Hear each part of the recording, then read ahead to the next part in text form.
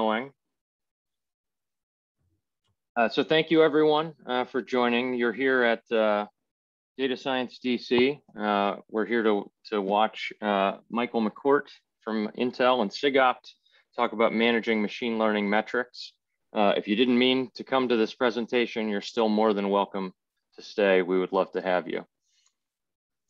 For those that aren't familiar, Data Science DC is a part of Data Community DC, a nonprofit umbrella organization for several data science meetups, mostly relegated to the Washington, DC area, but of course, over the last year and a half where we've been remote, we are no longer geographically constrained.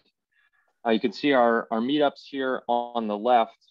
You can go to datacommunitydc.org to visit our blog calendar, our newsletter.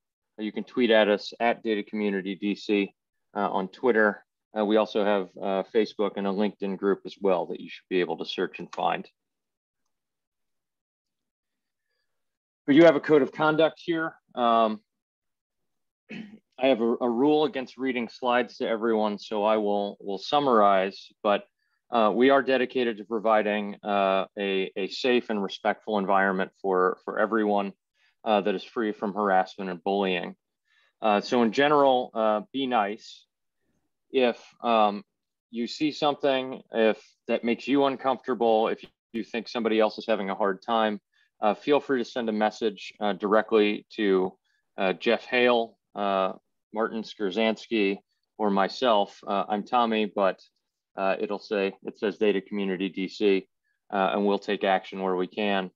You can also email me at thomas@datacommunitydc.org. We'll do what we can for you. But we have a zero tolerance policy on any sort of harassing behavior.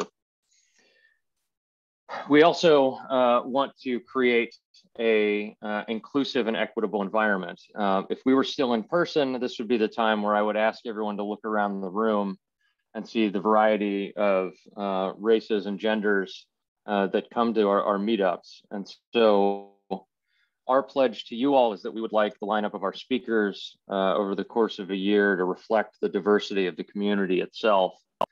And we ask you to hold us accountable to that. So if you have concerns about our speaker lineup and you don't think we're being inclusive enough, please tell us. We're here for you. We're here for the whole community. And we will make changes, and people have done it in the past and we have responded. So Data Community DC is free to you, but it is not free to run. So we have community sponsors who have been gracious enough to donate money to keep the proverbial lights on. When we were in person, not only did they still pay for our administrative costs, but they also paid for pizza. And someday we will go back to meeting in person and they will pay for pizza again. But in the meantime, it's our administrative costs, and they pay for the Zoom license that allows us to hold these talks for you all. So just a few announcements here. So first of all, if you go to youtube.com/datacommunitydc, we have videos posted from Data Science DC as well as our other meetups. We'll post these links in the chat. We also have a Slack channel. So I would encourage folks to go visit us, bit.ly/DC2Slack. If you visit us on the Slack channel and you have your own community announcements, if you're looking to hire, or if you're looking to get hired, if you're holding an event, if you just want to make friends, drop in the Slack channel and post an announcement and try and get some engagement from folks there. We are having another meetup for Data Science DC in September. Right here, it says it is in the works. Bolo, be on the lookout. But right before we started, Jeff informed me that he's posted our September talk. Jeff, I don't know if you want to say what that is. Yeah, it's about Hopsworks and feature stores. It should be a great meetup, so check it out. I'll put the link here in the chat. Awesome. We've also got Data Week DC coming up, October 6th to 10th.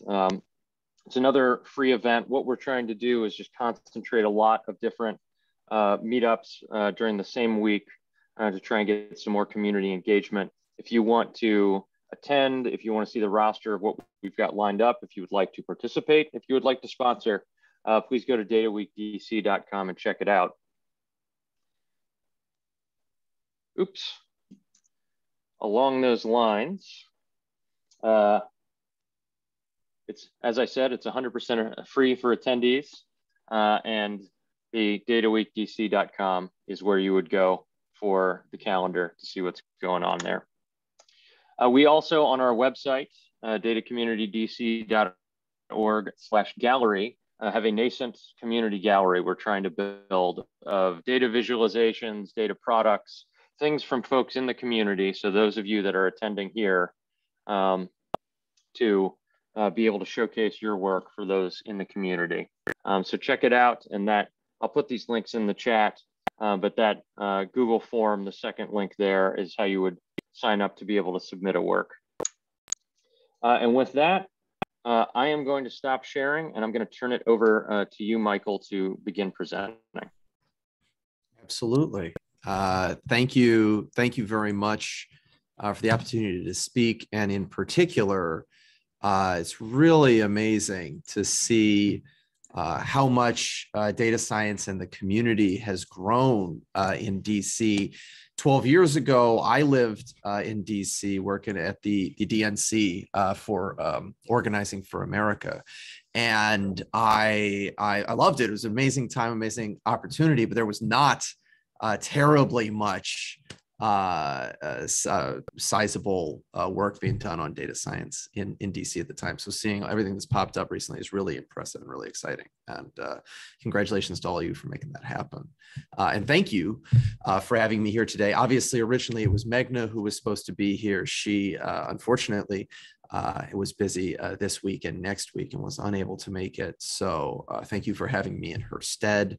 I'm going to talk today about a topic, I'm just calling it here, managing ML metrics. It's a relatively open-ended topic. What are ML metrics? What are we thinking about here? The goal of the talk is to bring up a lot of stuff that I think we all often think about and push from some of these core ideas. What is it to train a model? What is it to tune a model? And then push a little bit further and say, okay, but how do we see it be successful when we actually push it to production? I'll say that I grew up as a researcher. I was definitely somebody who was thinking more on the developing novel ML methods or what have you, or even back in the day, kernel methods. And for the last 6 years, while I've been at SigOpt, you'll see a little similar in the bottom right-hand corner, I've been thinking a lot more about what is it that makes ML successful, and models more broadly, maybe than just ML models, successful to people around the world. It's been an exciting journey. Let me click, there we are. SigOpt, the product itself, is a SaaS tool for ML AI developers, among others. I should mention that many of our users are not ML AI people, but people who want to use maybe ML AI to make big things happen. And we try and help our users conduct intelligent experimentation during model development. Broadly speaking, the goal of intelligent experimentation is to say there are arbitrarily many things you can do when you work to build ML models, a lot of decisions you need to make. And we'll talk about that in a little bit. Intelligent experimentation is somehow parsing this space of options in a way so as to make progress feasibly in the time that you have available to you, and so as to produce a model that is going to be successful when you're moving it from development to production. SigOpt was headquartered in San Francisco, but is now a fully remote entity operating within Intel. We were acquired, 10 months ago now. It's crazy to think it's been that long. It feels like just yesterday. But I mean, I guess for the last 16 months, time has been a confusing idea. So no surprise there. SigOpt, the company, and in reality, I was going to say SigOpt today. I have an incorrect header here. This particular bullet was supposed to talk about SigOpt engineering in particular, and how the engineering team is comprised of 5 platform people and 3 research people, and myself, the head of engineering. And actually, we just hired 2 new platform people, so the team's about to be up to 7. We're always looking for outstanding talent, both on the platform side and on the research side, as well as interns. So if you're interested, there'll be some contact information at the end. Also, of course, SigOpt.com. Click, there we are. So what I'd like to start talking about today is the model training process, something that I think everybody who's doing ML is sort of familiar with. What is the model training process? Model training process is a series of decisions.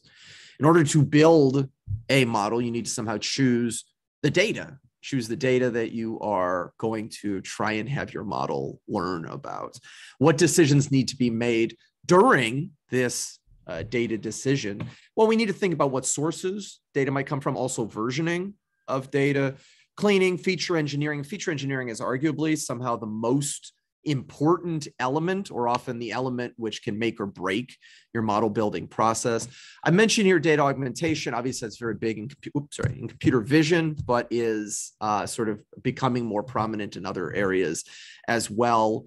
And here's an example below of some data augmentation, which proved useful on an example involving recognizing various traffic signs. So part of model training is choosing data. Part of model training, maybe I don't know how to do this, is choosing a model. And here I put 9 examples of, you could say models, maybe you could say frameworks.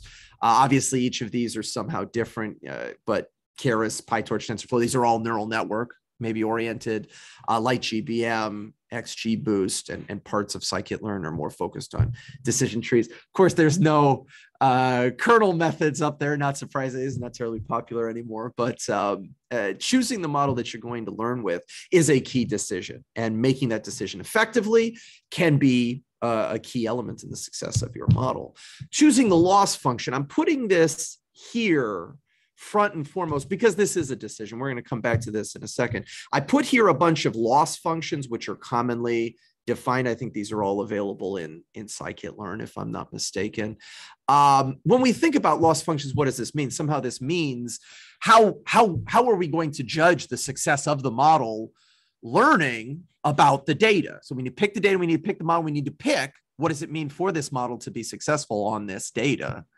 And then in turn, you need to conduct, darn it, this optimization process where you're going to minimize this loss function. You're going to find the version of the model which minimizes a given loss function on the data. And, you know, I've written here in this sort of very simple sense, model.fit. Oftentimes, I don't know about you guys, I often think of it as no more complicated than this. Of course, it's extremely complicated behind the scenes. We won't talk necessarily about how, but this is the model training process. It's a series of decisions.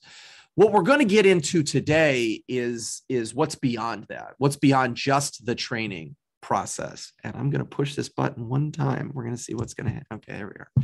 Success in production is more than just model.fit. And I'm going to push it. I'm going to push it one time. There we go. Okay. Additional metrics are often created to define success when we're talking about going to production. It's not just about, boy, can I choose the loss function and then train to get my answer for the loss function? I think in reality, you know, many of us know this. We've all been through this process. The goal of this talk is to think about this in a series of steps and a series of broader decisions than just the decisions that go into the training process.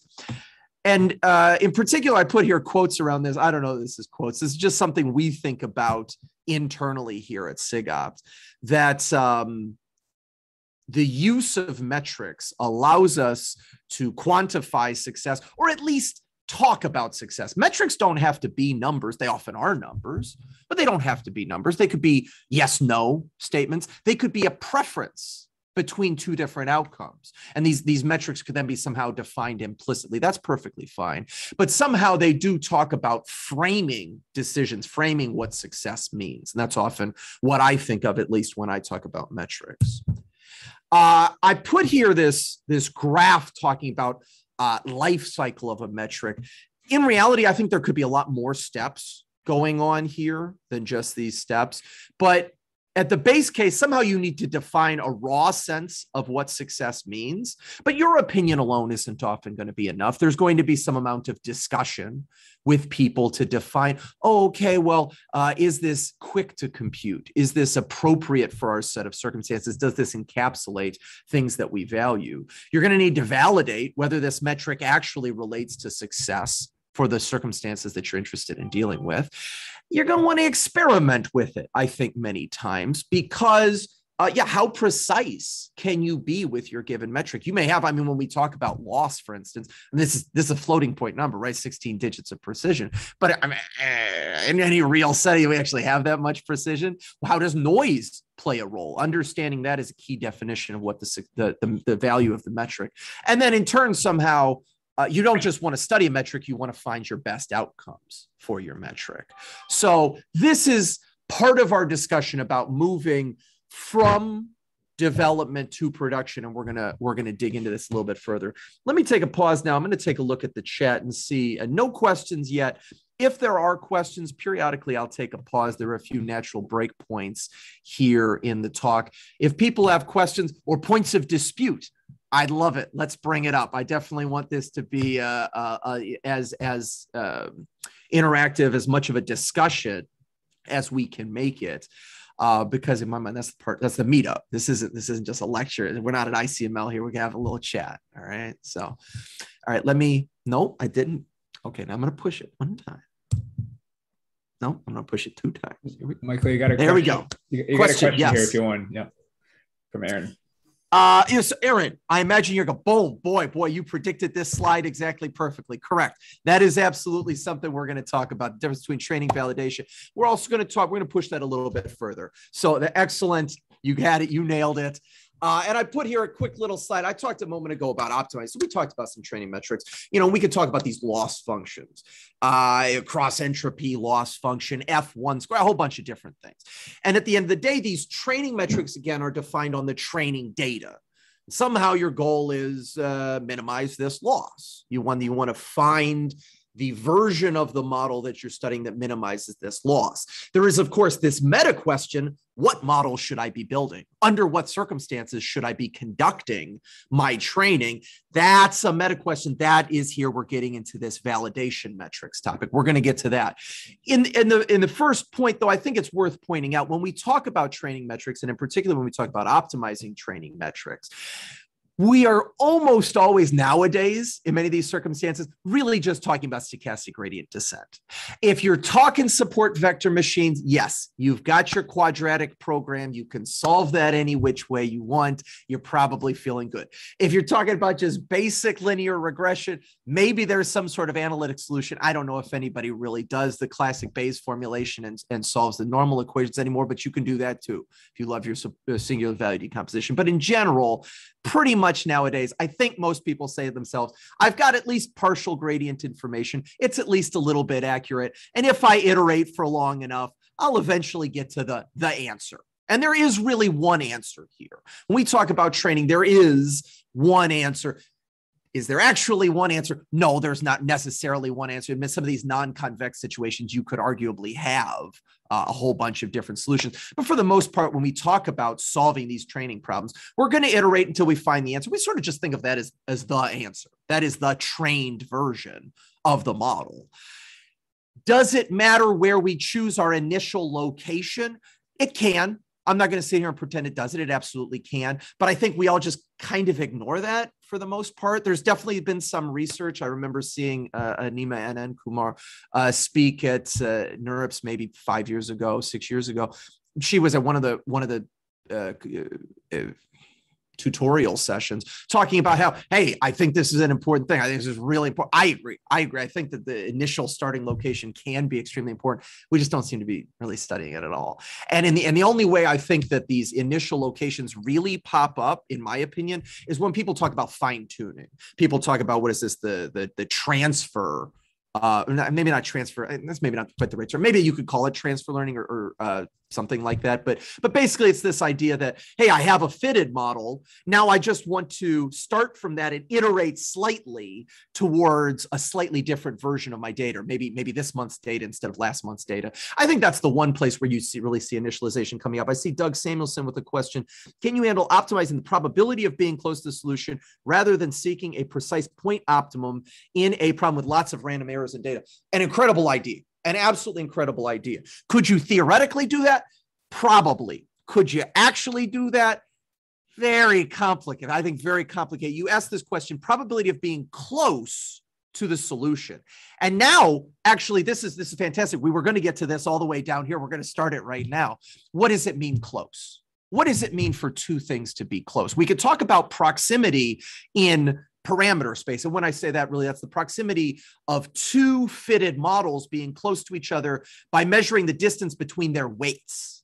I think you could absolutely talk. I think you absolutely could talk about that. But is that actually what you want to be talking about? Maybe, maybe not. Maybe what you actually mean is proximity in metric space. Can you talk about, hey, I found a result. It has a training loss of 10 to the minus 4. Or I should say 1e minus 4. If I'm within 2e minus 4, is that good enough somehow? What is the probability of being there? I think you absolutely could talk about that. I don't know that people are doing that research right now. I feel like most of the research that's happening in this non-convex gradient-based optimization stuff is more about somehow saying, if I iterated for infinitely long, I would eventually iterate to quote unquote the answer. But if somebody has, when I see here, somebody fantastic. M.E. Meslami, I'm not sure if I'm probably not saying your name correctly. Meslami has a archive article. It's the point of a meetup. Here we are. We're passing the ideas around. We have fantastic ideas. I have not seen this before. I'm marking the effect. And let me copy that right to my little notes right here. Thank you very much for the heads up. Could be a very, very interesting note here, talking about sensitivity models based on random starting points. Thank you very much. Fantastic. These gradient-based methods are obviously extremely powerful. You know, when we're talking about neural net, what are we talking about? 500 million unknowns, maybe. And still we get to some sort of answer. So clearly they're doing something. This is not really what I'm going to be talking about for most of today, however, because darn it. Okay, I'm gonna do one more. There we go. Because exactly as I think it was Aaron earlier commented, training metrics are not the full picture. Validation metrics estimate model performance on unseen data. And when you hear the word tuning, we're usually talking about optimizing a validation metric. We have here Doug commenting again, looking for a plateau with good values rather than a sharp point with a better value is a better approach in industrial quality control. Fantastic point. I absolutely love it. We will actually get to that in a little bit on the production side. So not necessarily for the gradient based side, but in a little bit on this production side in just a little bit. Thank you for bringing that up. That's absolutely true. Looking for a nice, happy region of good outcomes is often better than one somehow very brittle outcome, which could marginally perform better. Fantastic point. So we have here validation metrics. I'm using this term validation metrics. I haven't introduced it yet. Here we go. Let me show some examples of validation metrics. Again, I think these are swiped from sklearn. The idea of a validation metric is to say, okay, I want to estimate how will my model, which I have trained my model in whatever way I've defined according to my training process earlier. How will that model likely perform when I show it new data? Not just the data that I've trained on, but some new data. It could be a held out data set, a validation data set. And oftentimes you're going to see when you sit in on one of these lectures, you sit in Andrew Ng's lecture online or other people's lectures here that we have in a meetup, you're going to see people talking about, okay, I want my validation data set. You definitely should be using it. Here's a variety of metrics that scikit-learn recommends. When we talk about optimizing one of these metrics, though, one of these validation metrics, it can be a little nastier than when we talk about optimizing training metrics. I'm putting a picture here. Very nasty non-convex surface. Now, this is not an example of an actual validation problem. This is just a fake problem that people talk about sometimes in black box optimization settings. Validation problems, though, tend to be much nastier to optimize than training problems for a lot of reasons. One of them is because evaluating the validation metric one time is the cost of one entire training. So it's not just sort of measuring the loss, it's the entire training is one evaluation of a proposed validation strategy. And then there's a second element, which is you don't have gradient information. And you don't have a gradient information, arguably, for all kinds of reasons. Now, the nice people who wrote AutoGrad and the nice people who put all the automatic differentiation stuff in PyTorch, they may tell me otherwise. If one of you is in chat now, I will take your punishment. That is fine. But by my money, I'm sorry, you don't have your gradient information when you're talking about validation metrics. And there's one key reason why I'm going to really stand by my point. When we talk about this meta space of defining the model that we want to study, you've got categorical parameters there. You've got categories, decisions like, gee, should I be using a neural network or a random forest? How are you talking about gradient there? Gradient doesn't even mean anything there. In my opinion, it doesn't mean anything there. So I'm happy to have that discussion. But in my mind, these validation metrics are always going to be much harder to optimize than the training metrics we're studying.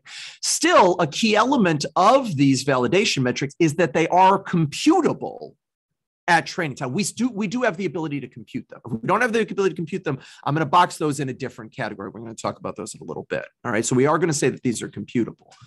I'm going to put a minor pitch. This will be my one pitch for SigOpt. SigOpt can be used to optimize validation metrics. There it is. There's my one pitch for SigOpt. Now, in reality, how do we do this? We allow you to define these hyperparameters that you're interested in studying. We're going to talk about what hyperparameters are in a little bit, but oftentimes hyperparameters are things like your learning rate, your momentum, your choice of stochastic gradient descent algorithm. You're going to talk about regularization strategies, maybe data normalization or augmentation strategies. All of these are hyperparameters. None of these had anything to do with just our raw training process before. This is this meta question. How do I choose my data? How do I augment my data? That's what we're trying to study when we talk about hyperparameters. SigOpt has the ability to take in your information about what hyperparameters you'd want to study and proposes, hey, why don't you try this? You test this behind your sort of firewall here. We don't see anybody's data. You tell us how it went. We give you another suggestion. You tell us how it went. Another suggestion. You tell us how it went. That's the goal. That's the purpose of SigOpt. I'll be frank with you guys. There are a lot of tools out there that do this. Many open source tools do this as well. I think SigOpt, though, absolutely has the best hosted solution for this purpose. And I'll also throw out now, it's totally free to use for everybody in the world today, thanks to the Intel acquisition. Originally, we used to charge people crazy amount of money to use SigOpt. Today, Intel wants to give it out for free. And I'm not one of these crazy guys late night talking about, 2 a.m. the TV, and I'm giving this away for free and it's crazy and I must be out of my mind. I'm excited. I'm very excited about this. We are able to right now give it out for free. You can sign up for it. I have a link at the end of this talk. I see a bunch of questions coming in here. So use it. Tell us if you like it. Tell us if you hate it. I want to hear that more than if you like it, please. I will also give a minor pitch to some friends of mine who have developed some outstanding open source packages. The Axe Blowtorch package, which has been built by Facebook. Some good friends of mine are working on that. They're doing outstanding work there. If you really want an open source solution, not a hosted solution, that's a great solution. The Optuna project, some good friends of mine are working on that. They're at Preferred Networks out in Tokyo doing absolutely fantastic work. And I'll also throw out the SigOpt project's a little bit older, but it's in C. So if you need it in C, not in Python, it's a fantastic project. Ruben's a good friend of mine. There's some really, really great stuff open source out there. But if you're looking for a hosted solution, I definitely think SigOpt's a great tool. And let me see here. We've got some questions. How is industry standardizing metrics output by ML model? I'm not sure they are, to be perfectly frank. I think on one hand, oftentimes metrics are inherited from academia. So I think oftentimes academics come up with a metric that either can be studied nicely theoretically or is at least proposed nicely from a conceptual standpoint. And those often trickle their way into industry. I do think that there are some industry-specific metrics that exist. What I don't think is that they are broad across all industries. I do think that they tend to have very specific applications. Oh, did I just hit echo there? Sorry about that. Where they work and where they make sense. So I'm going to say that I don't know that there is great standardization yet. I think that some communities see consistency. For instance, I'll say the image reconstruction community has this PSNR quantity, which is sort of commonly described across all people who are doing image reconstruction. But again, that's one of these theoretical, or I shouldn't say theoretical, but academically motivated ones. So I'm not sure that industry has fully locked it down yet. And frankly, if it's going to happen, it's going to happen at meetups. It's going to happen because folks get together, talk about what they're all doing, and something gels from the grassroots side of things. So in my opinion, is this a good time to ask how SigOpt compares to, there we are, beautiful. I think I just gave Aaron a comment about that. There are some other tools out there. I think that SigOpt has a few very useful features which allow us to try and address some of these other topics. We're going to talk about guardrail metrics, production metrics in a little bit. But like I said, those other tools out there are fantastic. There's not like, oh my God, we've invented something that nobody else can touch. Everybody in the community is doing really outstanding work right now. I'm extremely fortunate to be part of this Bayesian optimization community where there's a fantastic amount of outstanding work being done. And I'm also very fortunate to have the financial support of the company to go out and organize events where there are workshops on Bayesian optimization. We all get together and talk about some stuff. Something like that happened earlier this year in the SIAM Computational Science and Engineering group. It's very exciting. So I'm not going to say that anybody has something locked down way better than everybody else. I think we've identified a few good features, especially features dealing with lots of metrics, but multiple metrics, more than one metric you're interested in studying. I think that's a key reason why SigOpt's great. I think if you look at Optuna, they've built a tool which is meant to execute extremely quickly to be able to do their computation. I think in doing so, you sacrifice a little bit of the performative aspect of things. So if you have a very slow training, you don't need that swift result. But I think that when you need that swift result, which absolutely happens in a variety of black box optimization circumstances, I think Optuna is an absolutely fantastic tool. We have a question here. Are there validation metrics that can detect adversarial examples? A very interesting question, and to be frank, not something that I was necessarily planning on talking about, nor do I frankly feel very confident speaking with great authority on that particular topic. I'm going to throw out one person who I know has been working on this, Mislav Balunovic at ETH Zurich. I'll throw a link in the chat later. He's been working I'm not going to say specifically on adversarial circumstances, but on robustness. He has been asking, how is it that we can define robustness metrics for neural networks? It is specifically neural networks, though, in my opinion, I don't think it has to be just neural networks, but he has been working mostly on neural networks. He's been asking, how can we build systems which are robust to, I don't know if it's intentionally adversarial circumstances, but let's at least say accidentally adversarial circumstances. And there's been some good work on that. And I will find that link. I will put that in chat. If I don't put that in chat and then before I leave, please remind me. I'll put that in chat. I think there is some good work being done on this. I'm just going to say I don't know enough of it to be able to comment effectively. We have a question: how do you validate a model that is recomputed over time, that is retrained each month over a 2-year period, and determine the best performance? Some time periods may perform better than others. What validation metrics are best used? Fantastic question. Extremely difficult question. I think that this question of, and yeah, you could phrase it in a couple different ways. I think how you phrase it matters. You could say model drift. And in that context, somehow you're talking about this idea that the model that I built last year doesn't continue to work this year. Everybody who spent time at a financial company knows that they get yelled at about this. Everybody gets beat one time when they're like, oh, I bet on this, and you got beat by the market. It happens. It absolutely happens. I think that in the setting where we're talking about these ML models moving to production, I think there's an interesting balance here between a desire to be retraining, and I'm going to throw in not just retraining, I mean really retuning also. Asking yourselves at a meta level, what do I really know about my space now? How well am I able to say this is still generalizing? I think retraining is very important, but in my mind, retuning is also very important. Measuring this drift quantity, watching things shift over time is, I think, extremely beneficial. However, I'm not sure that there is a specific metric. There very well may be a metric where people quantify drift and then say after things have drifted beyond some quantity. I don't know. In my mind, I think what most people do is they have their validation metrics. They watch how their validation metrics change over time. And once they pass a threshold, they cut back and then pop back in. I think that that's often what people do. I don't know if there's a specific drift metric. If anybody knows of one, please toss that out. But in my mind, people are just watching validation metrics over time, seeing if they violate some level of change and then switch it up.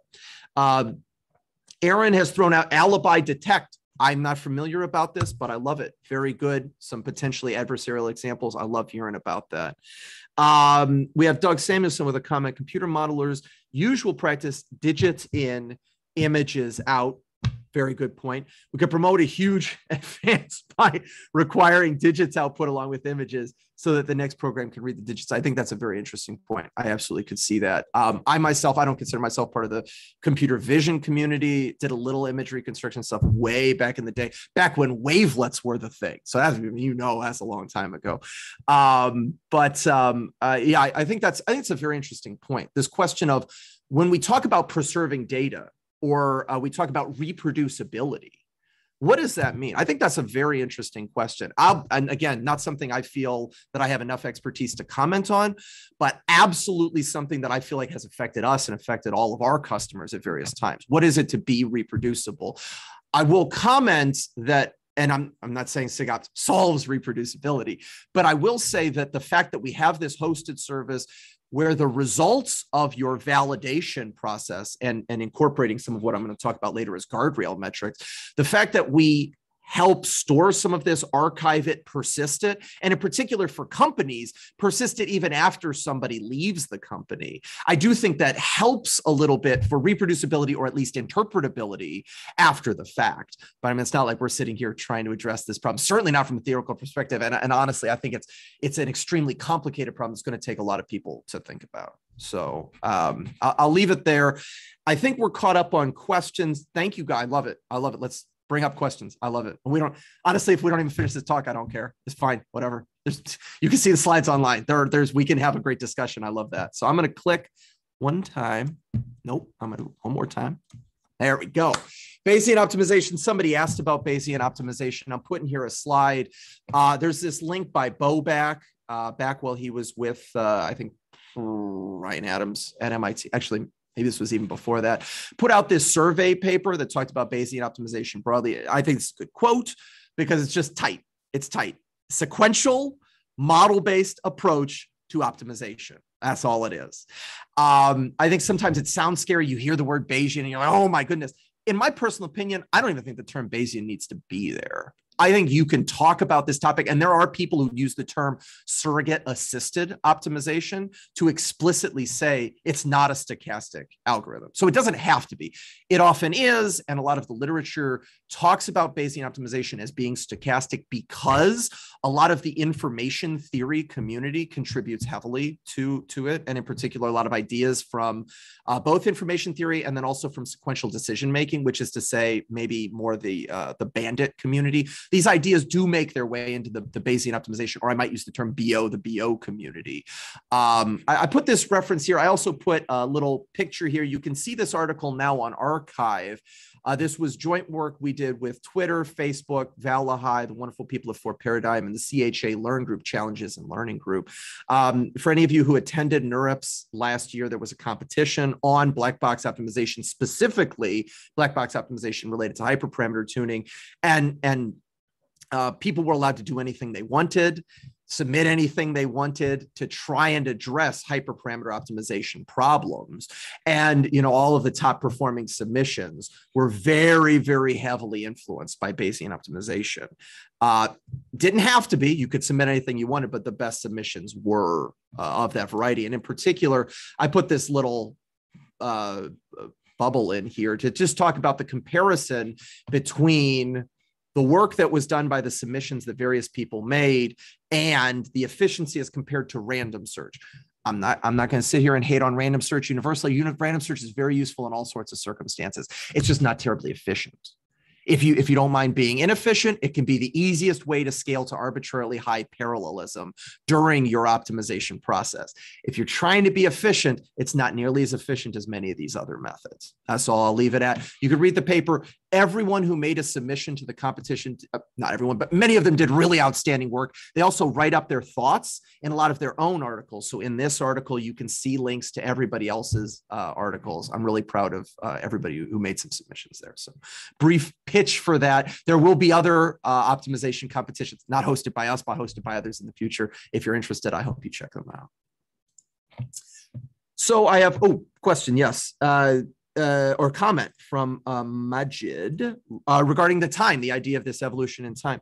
I interpret it like the model of your model. It takes in this time series analysis where you study the effect of time variables. Ideally, obviously, you don't want your model to vary with time. If you see an effect, then put in the time effect. I think that's a fair point. I will comment that's a slightly different thing that I was thinking of.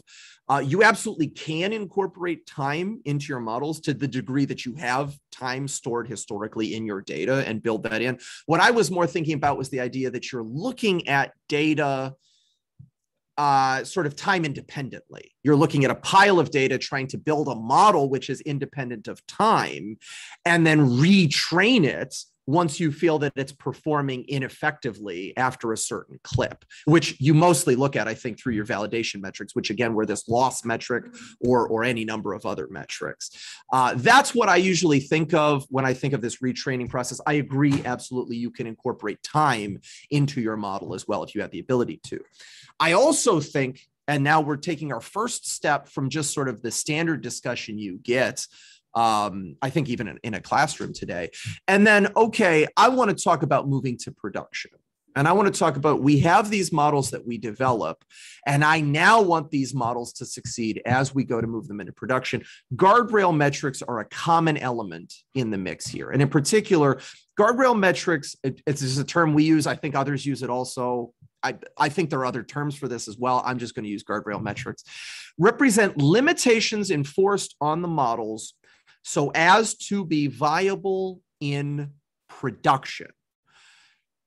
What is the maximum acceptable inference time? What is the minimum acceptable throughput of inferences? If I am sitting in a national lab somewhere and I have a year to do my work, maybe maximum inference time isn't an issue. If I'm about to deploy my computer vision model to an autonomous vehicle, I don't have 5 hours to make an inference. I've probably got 50 milliseconds or something like that.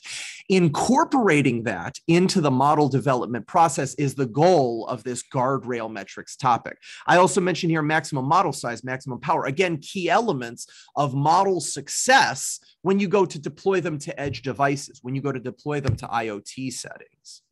And here I'm going to put model interpretability and application-specific needs. I'll put model interpretability as its own specific thing. You know, a lot of times when we talk about interpretability, it has a very vague sense. When we talk about random forests, it can have a very specific sense. How many decisions are you making on your way? What is the depth of the trees that make up your random forest? If you are worried about being able to explain what your model is doing to an auditor in the future, you want to cap model interpretability. You want to be able to make sure you can explain that. I think that can be a key guardrail metric. I see some comments here. Somebody's looked into Bayesian optimization for retraining and updating the model based on new data. One of the difficulties of these Bayesian methods, they take very long to train. How do you tackle this challenge? Very legitimate question. And realistically, sample efficiency is very difficult. I will try and talk about that a little bit later on. I don't think I can comment concisely about it now, but I'm happy to think about it in a broader context later on. Could also include governance metrics, absolutely. Model fairness, 100%, absolutely. I think that especially now that we're getting better as a community at producing ways to quantify fairness, ethical behavior of models. I absolutely think these can be key guardrail metrics, which again, the goal of guardrail metric is to disqualify models. It's to say, no. I don't care how good your model is. If it doesn't satisfy some minimum amount of fairness or interpretability or some maximum model size, it's just not going to play. It's not going to work. So that's the goal of guardrail metrics. Fantastic point. Thank you very much for bringing that up. All right, let me click forward. So now we're starting to talk about having multiple metrics. How is it that we optimize multiple metrics? It's a complicated question. And anybody who's dealt with mathematical optimization is going to tell you this is a complicated question. A naive approach, and one that can work very well in all sets of circumstances, is, well, why don't I just create one metric out of 3 metrics? I have multiple metrics. I create a scalar metric instead. That can work. And here I have an example. Okay, I can create a composite metric where I add up a little bit of accuracy, a little bit of model size, and a little bit of flops. Flops is computational element, how much power is being drawn, basically. You can absolutely do that. But then you sort of end up at this complicated point. Why is this the right balance between these 3 metrics? And in reality, I don't know anybody who knows the answer to that. There is no right balance right away. That's why something like a regularization parameter, when you have to set your lasso quantity is doing the exact same thing. It's adding up a little bit of your loss function with a little bit of the complexity of your model, or somehow the sum of the weights of your model. What's the right answer there? Nobody knows. That's why you always have to find the right lasso quantity or the right L2 regularization quantity every time you choose a model that you're trying to train. Picking this is a very nice strategy when you can do it. Most of the time, I can't do it, at least. If you can do it, please pass on the wisdom.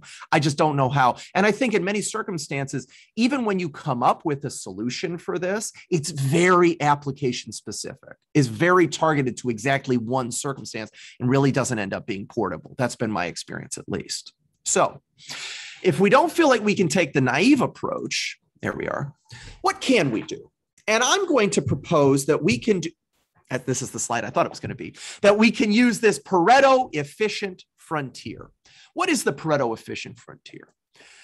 Pareto efficient frontier helps to explore the trade-off between 2 metrics. Now, does it have to be 2 metrics? No, you can have a lot of metrics, but I can only look at 2 metrics easily, so we're going to start with 2 metrics, okay? When we say to ourselves, okay, I need to balance accuracy, but I also need to deal with fast inference, minimizing inference speed. Can we find models that maximize one and minimize the other? The answer is maybe, but in reality, there's always a balance here. There's always a balance. And the key core element is this Pareto frontier. This is what is often defined as the quote unquote solution in these multi-objective settings. Now, there's been, like I said, there's been a lot of fine work on this topic by a lot of outstanding people over the years, but a lot of it often deals with a theoretical approach to it. And that can be extremely useful and can motivate some numerical strategies, but they rarely provide feasible strategies, especially from a sample efficient perspective. And I think earlier Lizzie commented that this process can be very slow. This process of dealing with validation metrics can be very slow. And what I really want to emphasize is that these mathematical optimization strategies can be a little bit sample heavy, at least, let's say. So we might try and get a little more efficient in that. I'm not going to get too much into the numerical algorithms that we use internally. I'm happy to, but in all honesty, I think it's kind of boring. It's not that it's boring. It's only interesting to specific communities. And I want to talk at a little more high level. If we want to get deep down in the weeds, we can do it after we get through a little bit more of this talk. Okay. I'm showing here this Pareto frontier. What is the Pareto frontier? Pareto frontier is the result that says I cannot do any better in one metric without hurting the other metric. Every point on this Pareto frontier is considered equally good or equally efficient. And I have this term here, efficient, Pareto efficiency. I don't know who the Pareto person, well, I actually don't. I feel like a very ill-informed now. Somebody named Pareto at some point came up with the Pareto concept of Pareto efficiency. The frontier is the idea. This is the set of all efficient points. Now, what I'm drawing here on the left-hand side is the set of all efficient points in metric space. So I'm plotting here metric accuracy, metric speed, and these are all the outcomes that I am able to achieve, roughly speaking, all the outcomes. These outcomes are defined by what I've defined in parameter space. And I've drawn here two very vague graphs in parameter space. I've got two parameters, an X parameter, a Y parameter. I haven't even defined them. I don't really even care what they are. Doesn't really matter that much. But we have a comment. Wilfredo Pareto, thank you. Taught me today. I learned. Thank you very much. I love it. And I will pass that on to everybody else here at the company. Somebody else probably knew. I probably was just the one that didn't know. So here we're looking at what's going on in parameter space. And here I've got one graph for accuracy, one graph for speed. But that's usually not how we look at things. Not that we don't want to, but usually we don't just have two parameters. Usually we have like 10 parameters. And usually some of them are categorical. So that's why looking at it here in metric space can be a useful element for studying what the trade-off is. Here we have Catherine Olson commenting, yes, and Pareto optimality, Pareto efficiency. This topic arose in economics. This wasn't ML people who invented this. This topic arose in economics. And yeah, very, very good. That's exactly, Doug, I see you with the comment there. At some point, you know, there's this balance. At some point, you can only improve accuracy so much without hurting speed, or improve any metric without hurting other metrics. A situation where all metrics can be optimized simultaneously would be considered a non-likely situation, very rare, not common to occur. So this is one way to study multiple metrics. How do you address this? You can address this. There's some fantastic research by a lot of people on multi-objective Bayesian optimization right now. Some great people at Washington State University, Siraj Bellakaria and her group. Facebook, Eitan Bakshi's group has done some good work on this recently. The folks at Deakin and Sveta's lab, her team is doing really fantastic work. We have a paper out on it. Actually, interestingly, not in an ML journal, it's in a material science journal on it. Operations research. So here we have Kalazewski's work. This is fantastic point, is that a lot of communities, machine learning is talking about this now, but operations research is talking about this very heavily right now. So there's a lot of really great work going on this. And I think that if you want to get involved in this topic, you want to use this topic, there's a lot of great tools out there. I mentioned some open source stuff. And as I mentioned, of course, you can feel free to use SigOpt. I'll also comment that this is another strategy. I put this here, metrics as constraints. In some ways, I might argue that imposing these guardrail metrics as constraints might even be more natural than studying Pareto efficiency. Pareto efficiency is very useful. Boy, that mouse is touchy. For studying the trade-off between different metrics. And here you could see some sort of understanding of the trade-off between, in this case, size and accuracy. But if size is being enforced as a constraint, sort of just as a guardrail, more or less, can't go past this. Anything else you do is fine, but you can't go past this. And so model size must be less than some result. The outcome is different because the goal is different. The goal isn't to understand the trade-offs. When we talk about multi-objective optimization, the goal is look at the trade-offs. When we talk about constraints, we're saying do as well as you can in this metric, subject to a threshold on some other metrics. And we see here that the results that we get, and here we have blue, the solution that we get for the metric constraints, where we impose this 0.15, so 150,000 parameters at most in our neural network. This was a neural architecture search problem. We're just sort of searching right around here. We're saying, okay, I want to get to 0.15, but I don't really want to get any lower than that unless it's helping me get a better accuracy. And once that trade-off starts to kick in, we don't search that at all. We're not looking at any of these results over here at all, because what we're trying to do is maximize accuracy. So I'm trying to push as far as I can in the top direction, subject to something which in this case fits inside this box. I'm not interested in any of these results over here, even if they give me better accuracy, which turns out they will. And that's imposing metrics as constraints. Constrained optimization is, again, another aspect of arguably mathematical optimization. It's also an aspect of sequential decision-making. It's also an aspect of operations research. And how to address this, again, there's a lot of work. I have some good citations for this one. I should have put some good citations on. Again, there's some fantastic labs doing some outstanding work. The Amazon Bayesian optimization team has been dealing with this, I think, very well. Recently, Bobby Gramercy, who's actually in a business school, if I'm not mistaken, Virginia Tech now business school, has been doing fantastic work. And there actually is some great work being done in business schools right now, which is happening more and more as the bandit community is finding positions at faculty positions at business schools. So there's a lot of really great people imposing constraints on optimization and trying to produce the right models. Again, why is this important? Because guardrail metrics tell us what is viable.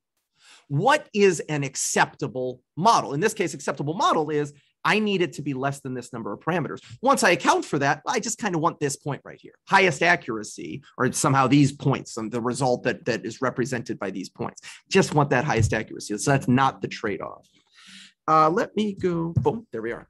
Beyond two metrics. I said I'd talk about this. Well, I'll talk about it for this long, and then we're not going to talk about it anymore. Dealing with more than two metrics is, in my opinion, best done through these constraints. Impose constraints, impose thresholds on your metrics, because at the end of the day, when you try and study things from this pure multi-criteria, multi-objective, I use the term multi-metric a lot. I'm sorry, that's just a term we use. Multi-objective and multi-criteria are the more common terms in the community. When you look at these multi-criteria Pareto frontiers for more than two metrics, you're talking about a surface. And in this particular case, maybe if depending on how mathy you are, you might use the term manifold. You're talking about an m-1 dimensional surface or manifold in this m-dimensional space in which your metrics lie. I don't feel comfortable visualizing that. That's extremely hard to do, but push that a step further. How many points lie on that manifold? Now, you could argue, and I think this is, of course, accurate, when we look at this Pareto frontier, arguably infinitely many points lie on this Pareto frontier, right? From a purely mathematical perspective. Now, of course, from a practical perspective, there's a limited precision with which these accuracy and speed quantities can be defined. So it's not actually infinite, but let me double down on this and say it is noisy. When we talk about a point being on or off the frontier, that is a theoretically noiseless comment. When we click in and look at this picture, there we are right here, these points have an amount of noise defined for them. Even if it's a deterministic computation, the data that you've accumulated was noisy. So at the end of the day, the fact that this point isn't on the frontier, but this one is, I don't think that's an appropriate distinction. It's not a feasible distinction at the level of specificity with which we've accumulated data, nor with the level of specificity at which we expect these models to operate going forward. Because again, the data on which we've trained is not the data on which we need these things to execute. So for my money, actually defining a pure Pareto frontier isn't necessary. And defining this point as the answer in this constrained situation, I don't think that's necessary. I think we look at the results that we've got. We have to sort of make a decision after that, because there is noise present in these situations, which is why, for my money, I don't know.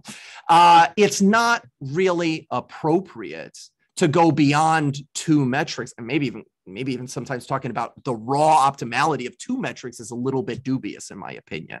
We're going to talk about that in just a second, but just why you're not going to see me showing any 3 or 4 dimensional Pareto frontiers. It's not going to happen.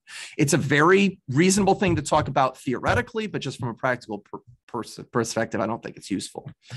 I also think it's impractical from a number of samples perspective. Like if you want to approximate a 4-dimensional surface, how many points do you need to do that with any accuracy, with any legitimacy? Hundreds, thousands? I don't know, a lot, I think. Who has time to do 1,000 trainings of their model? No, I mean, I don't. Maybe you do if it's a small enough model, but in general, I think a lot of us are trying to do as few trainings as possible. So we don't have the capacity to do these things. And again, I put just a little ... here. What could be done to manage this high number of metrics? There isn't an easy solution. It's difficult. You want to deal with lots of metrics. You have to do one of two things. Either you need more computation or less precision. And that's really the one cool new thing, totally novel, that you are going to see here today, is this idea that I'm going to replace this desire for optimality with a recognition that we're probably not going to get the optimal result anyways, because optimal is noisy and ill-defined and isn't really going to matter when I go to put this thing in production anyways. Let me push this button one time. There we go. Talk a little bit about production metrics. Production metrics might include something like click-through rate tomorrow, not the click-through rate you're training on, the click-through rate tomorrow. You can't measure that. You have no idea what that is. What if COVID is suddenly gone tomorrow? That's probably going to change click-through rates, right? And I tell you what, the first day that first COVID case hit, that might have started to change some click-through rates also. You don't know what's going to happen tomorrow. You don't know how much profit you're going to make over the next month. You don't know the failure probability of something you're building in a new market. At the end of the day, production metrics are things you can't possibly compute today. You cannot possibly incorporate these during your validation process. Doesn't mean you don't want to incorporate them somehow, but you really can't take, these aren't numbers that you can get. At the end of the day, making final decisions about deployment involves multiple stakeholders and experts in a project. Now, it doesn't always, but the recommender system that I assume Netflix uses to tell me what, I think there's probably a lot of people in the process that's saying, gee, I want it to be this, where I care about this quantity. I care about how long somebody scrolls through the Netflix queue before they click the button. I care about how long they scroll horizontally instead of vertically. I care, do they trust our recommendations? I care how much time they spend on the system, blah, blah, blah. It's a whole bunch of things, whole bunch of stakeholders. Dealing with them is fundamental to the eventual successful deployment of your model, but dealing with them during development is very, very, very hard to do. Some might argue impossible to do. What can you do? Well, what you can do is you can store a lot of metrics during your development process. That doesn't mean you necessarily optimize these metrics, but you can compute and store a lot of metrics. And here's an example from, I think, a deep learning recommender system that we were working on. I put here AUC, average inference latency, average test throughput, training time, 5 metrics. I'm only optimizing one. I'm only optimizing AUC here. But I put all of these metrics in because later on, somebody may ask me, oh, but what if I did this? Can't you do this? Can't you show me something like this? Now you've got a little bit of backup. Now you've got a little bit of ammo when that expert comes to you and says, oh, but couldn't you do this? Well, I've been computing this and I don't think that's going to be possible. Will that dissuade the expert? Who knows? Point is, here's a little bit of information. Second thing you can do is study some of these quantities that say, okay, well, some of these parameters that I'm studying, these meta parameters, learning rate parameters, batch size parameters, they only seem to affect one metric and not the other. Here I'm using this importance quantity. This importance quantity that I'm showing you is just a quantity that's used. You guys know when you do these random forests, you get scikit-learn.fit, but then you also have these dot importances underscore quantities at the end. Here I'm just putting these importance quantities, the same quantities that would appear if you were doing a functional ANOVA on the relationship between these hyperparameters and the resulting metrics that you're studying. If you can tell somebody, well, look, I'm messing with this now, and I promise you this quantity does not affect this AUC quantity that you care so much about, that also can help you deal with experts at your company. Couple quick little thoughts, and now I get to something cool, something I'm very proud of, something I'm very proud of SigOpt at. We have a really great research team here. And I'm very proud of the work that they've been able to do. In particular, asking and trying to answer, not answering, but trying to answer this question. Production metrics are still fundamentally unknown at training time. How can you possibly optimize a metric which is unknown? I don't know. I mean, realistically, you can't. Right? Realistically, you can't optimize a metric which you can't see. The goal is find a diverse set of configurations or decisions, modeling decisions that are good. And the hope is the fact that they are diverse will allow one of them to be well-performing during production. When I say well-performing during production, I also really mean even get to production. Hopefully, one of this diverse set of models that you are finding, this broad set of models that you're finding, will be satisfactory to all the experts and all the stakeholders that you're going to have to talk to eventually. The goal here is trade the sense of optimality that we're looking for when we often do this tuning process, and instead say, okay, let me just find a lot of things that are good enough and figure out how those are going to perform successfully. Roxana, diverse according to what criteria? Fantastic question. Right now, I'm talking about purely diversity in hyperparameter space. I think it's also viable to talk about diversity in metric space, but the research we've done only talks about diversity in hyperparameter space right now. I talk about in particular this tool, Constraint Active Search. It's a tool for producing a broad set of models, all of which meet specific performance thresholds. So we set performance thresholds in metric space, and then we talk about diversity in hyperparameter space. And in particular, I put a link here to this paper. We presented this at ICML this year. And there was also a workshop paper on this at the NeurIPS workshop on machine learning for engineering in December.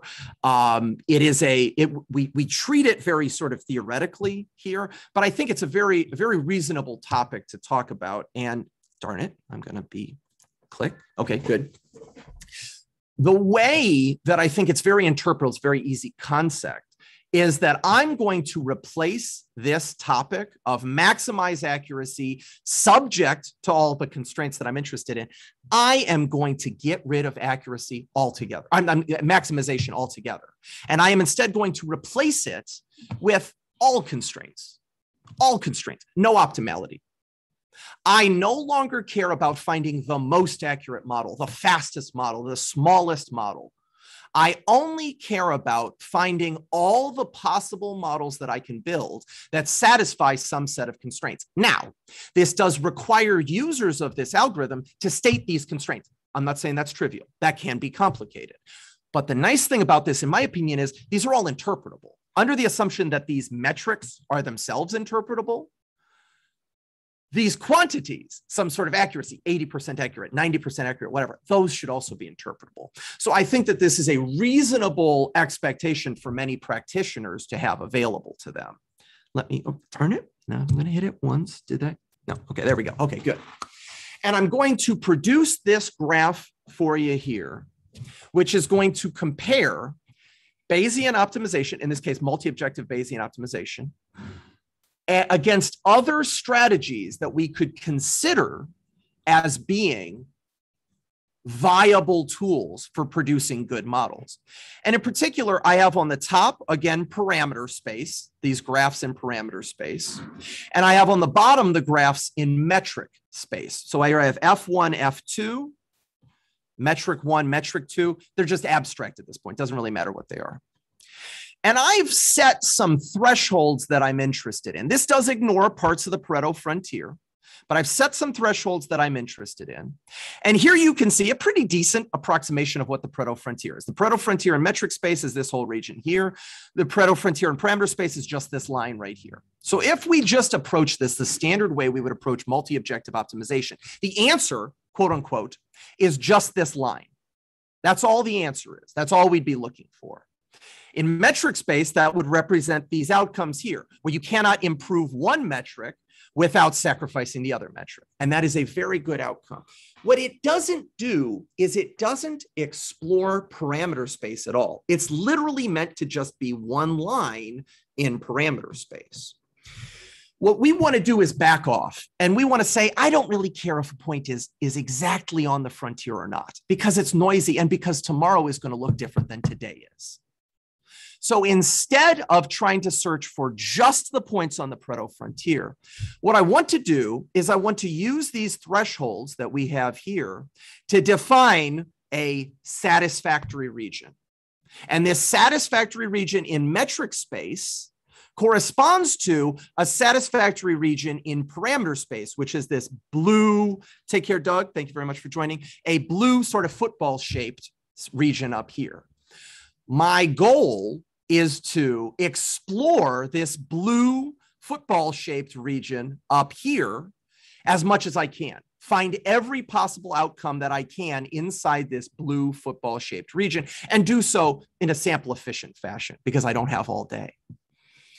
The outline of this blue region can be found using level set estimation, a tool which is kind of common in certain statistical communities, in particular, statistical design of experiments community. So this outline of this region can be a very important piece of information, but it's not really what I'm looking for. Again, I want to fill up this space. I want my diverse set of outcomes. I want the whole space. I want all the possible models that I can find inside this space, because this space represents what is satisfactory to me. And that is what Constraint Active Search is trying to do. Constraint Active Search is an algorithm which is trying to fill up this space in parameter space subject to your metric thresholds. Now you can see here, it also happens to fill it up a little bit in metric space, but that's just sort of incidental. That's just incidental. That's a function of how the parameters and metrics interact. I'm going to comment, when you look at the outcome in this space, trying to fill up this space, it kind of looks a lot like random search, right? It kind of looks just like a random smattering of points. And when you compare it to random search, you're right. It does look a lot just like we're doing random search. The point is, I'm not doing random search over the whole parameter domain. I'm only trying to do random search over the satisfactory region, which is why you don't see so many points in the rest of the, maybe we call it unsatisfactory outcomes, the outcomes that don't satisfy all the metrics that we're interested in. How do we use Constraint Active Search? Oh, I forgot I added these little things. Well, there we go. How do you use Constraint Active Search? Right now, I think there are three logical ways to use Constraint Active Search. One of them is in this multi-armed bandits context. A lot of times when you have these online systems where you're trying to populate the different arms that you can pull while you're making, in particular, I think often recommender systems, you have to ask yourselves how you're going to populate these arms. Right now, people just populate them and they test them and they see which ones tend to perform better. And that's how they run the multi-armed bandits. I believe that Constraint Active Search can be a useful tool for populating the arms of your multi-armed bandit systems. I also think it can be a useful tool for model ensembling in these circumstances where various people are trying to make decisions about, I think we were looking at loan data here maybe, or I'm not sure exactly what it was. You may be interested in coming up with, in particular, an interpretable ensemble in a situation where you want to build simple models that end up at the end of each of these decisions that you're willing to consider in your model. You have the ability to design this structure up here and then populate each of these with models that are found through Constraint Active Search so as to perform very well for each of these subsections of your parameter space. And then in turn, I'll also, and I've mentioned, here we go. I've mentioned experts and stakeholders a lot in this particular system. And I put this example here. What is the best soup? I don't know. It probably involves a little bit of broth, some noodles, some amount of temperature, time, maybe some meat, maybe some veggies. How do you cook the best soup? I mean, that's just an extremely difficult thing to say, but an expert, some person who's really good at tasting soups, is going to be able to tell you what's a good soup and what is not a good soup. But you can't use an expert all through your model building process. What you can do is find 5 good models and give them to an expert, in this case, Gauss, to test and see which one is the best. And that is one of the goals of Constraint Active Search, to be able to produce a very nice, tight set, all of which are satisfactory outcomes, and then pass those on to your stakeholders and your experts so they can approve, hopefully, one of them for production. And with that, I will basically conclude managing ML metrics involves understanding how success is defined and pursuing models which fit those criteria. That is the goal. Let me put one more slide. Marketing said I had to put this in. SigOpt is available for free. Try our product if you would like. Click here. There's a link, app.sigopt.com/sign up.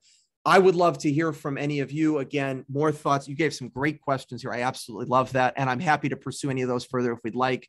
Otherwise, I will just leave it to broad questions right now. Well, thank you, Michael, for a fascinating talk. If I can just say personally, I am delighted to hear that SigOpt is now available for free to everyone. I've been a SigOpt user for a few years, wow. And I'm using it as part of my dissertation research. And so, hey, that is outstanding to hear. My motto when I joined this company 6 years ago was empower the world's experts. And that is what I wanted to do. And I am so glad to hear that it's helped. I hope it's helping. I hope you're not using it to say how terrible it is. But if you are, that's fine. That could be your research too. But that's great. That makes my day. I'm so happy to hear that. Thank you. No, I am a huge fan. So, you know, I've had conversations with some of the leadership there saying, man, I wish we could get this in the hands of more people. And, you know, thanks to Intel, that's now available. So yes, personally very happy about that. For those that remain, you know, I would say, you know, continue throwing some questions if you have them in the chat. I will read them to Michael, and we can continue the conversation for the next little bit if and I'm going to find, I know I promised somebody that paper by Mislab. I'm going to find that right now on, here it is, Certifying Geometric Robustness of Neural Networks. So that's not quite exactly what the question was. Let me get the reference here. But that does, I think, speak to this question of how is it people build systems that are robust to problems or nefariousness or what have you. Where's the link? There's the link.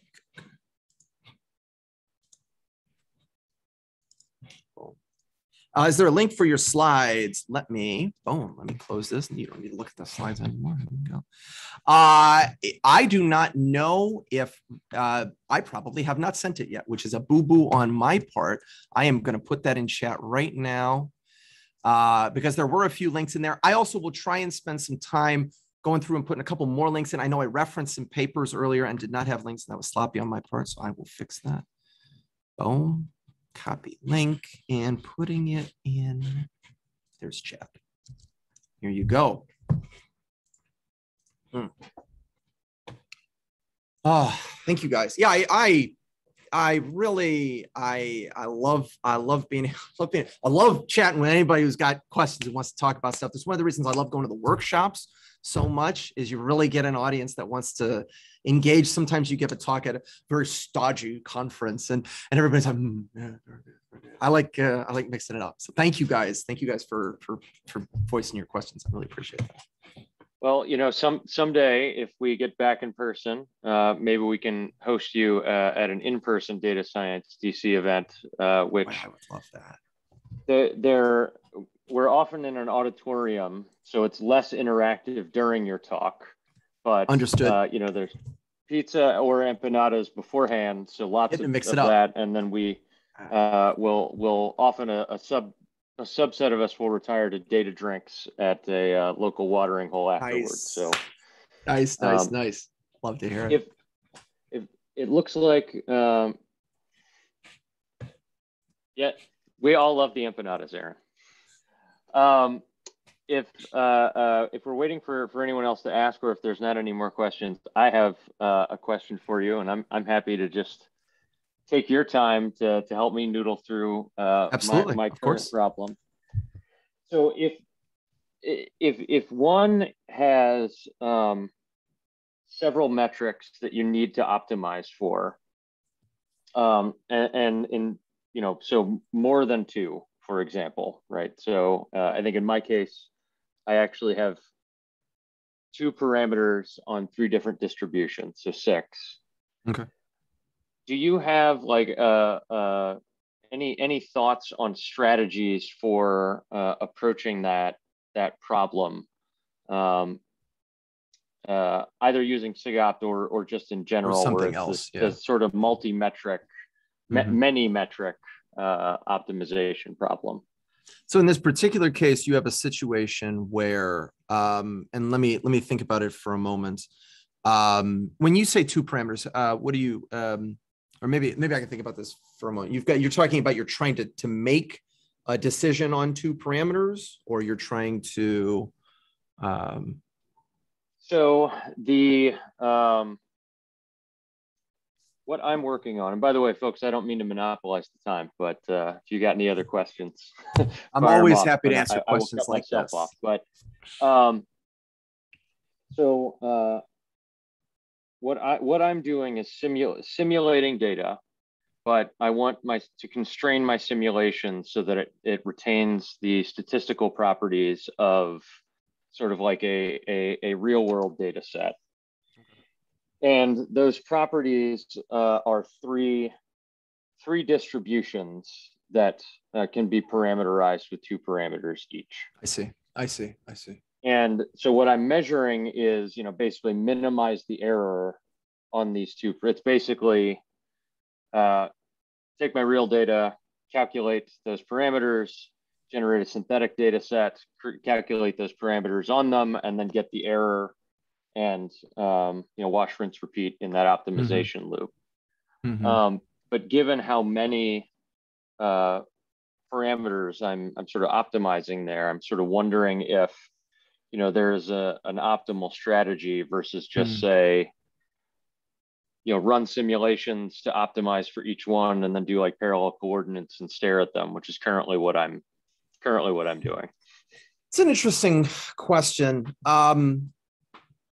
I think part of the question here is and just speaking structurally, part of the question is, what does optimum mean? What does optimization here? Do all 6 of these have, or all I think I'd have to dig in slightly more to have a holistic, a real approach to this, though I have some thoughts. Sure. I think that the first question is, okay, you've got a lot of definitions of success.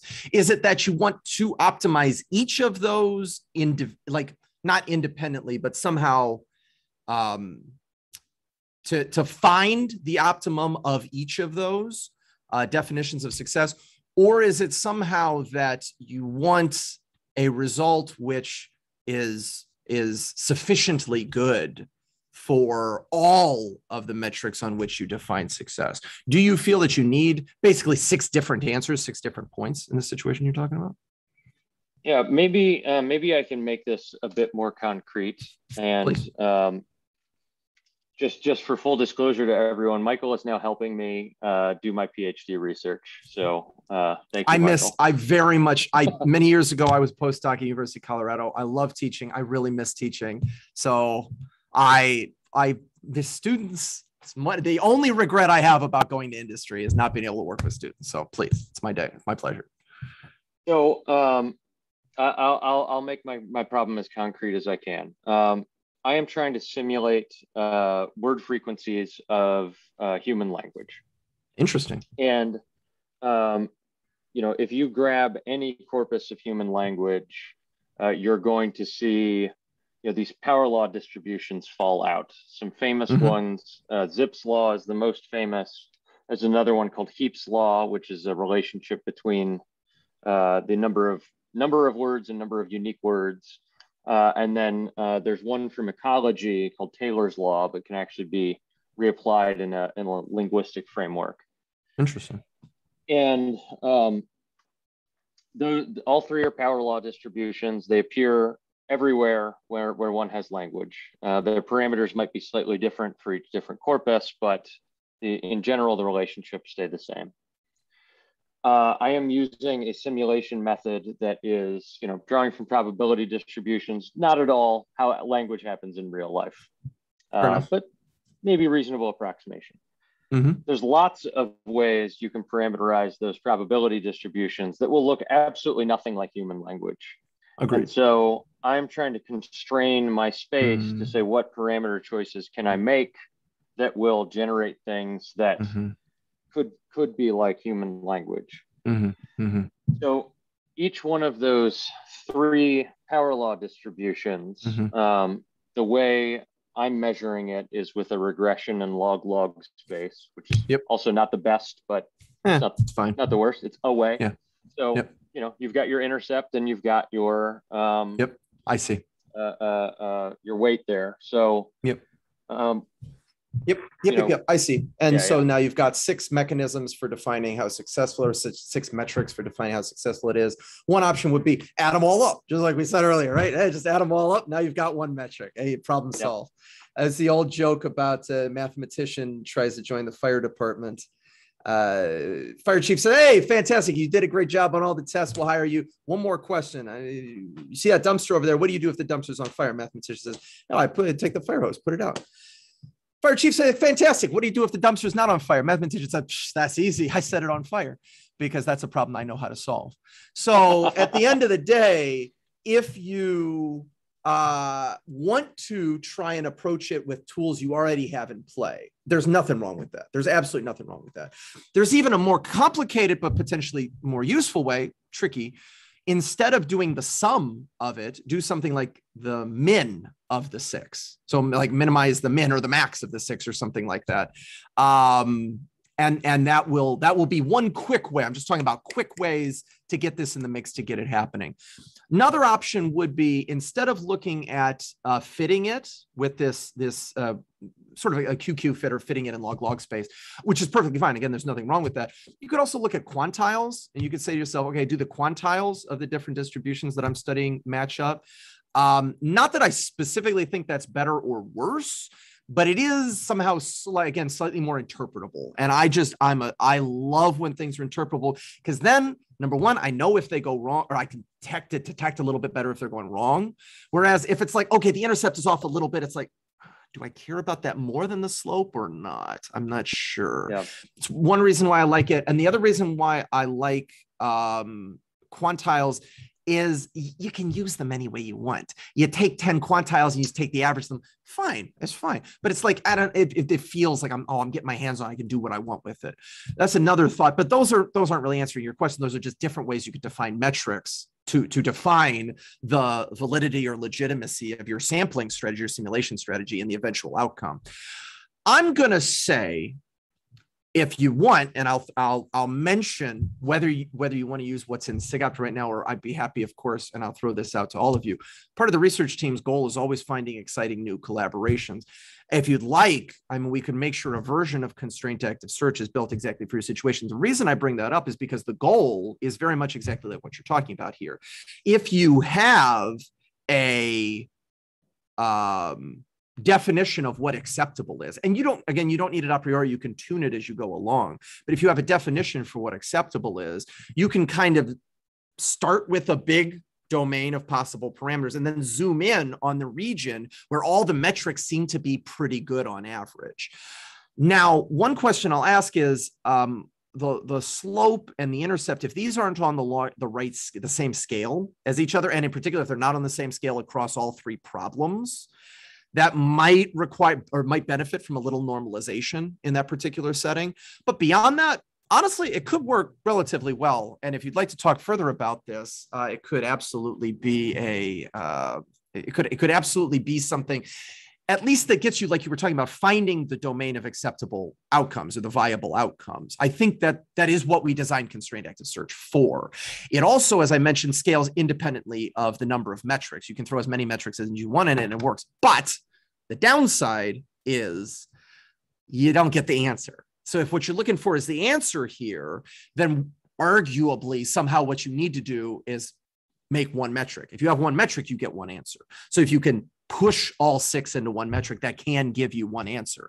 If what you're trying to do is just find an answer which is good enough to push forward on it, to be frank, and I know this contradicts literally everything I just talked about in my talk, but the easiest thing to do is make one metric. Make one metric, shove it in, because your research isn't on coming up with this thing, it's somehow using it, right? Like somehow you're trying to study it for bigger purposes. This is just a means to an end. So the quickest way you could get there is just to do that. If you want to do something more elaborate, I'd be happy to interact with you, and I'd be happy to yeah, like I said, we're always looking for collabs, especially on the Constraint Active Search side, because I think there's a lot of cool applications for it. I think this could be one of them. I'll throw that out there. Well, I certainly have your email, and it's, be careful what you offer, because somebody might take you up on it. So I'd be happy to chat more. Very good. Very good. And we can call it here. I know we're over time, so thank you all for staying late. Yeah, well, and thank you for indulging my line of questions about my own research. Absolutely. So, Michael, again, great talk. For the audience, forgive me for sounding like a shill, but like I said, I've used SigOpt for several years, and now that it is free and available to everyone, I would say go try it out. Yeah, give it a shot. Let us know if you like it, and please let us know if you don't like it. All right. Absolutely. All right. Bye, everyone. Thanks again, Michael. Take care, everyone. Thank you.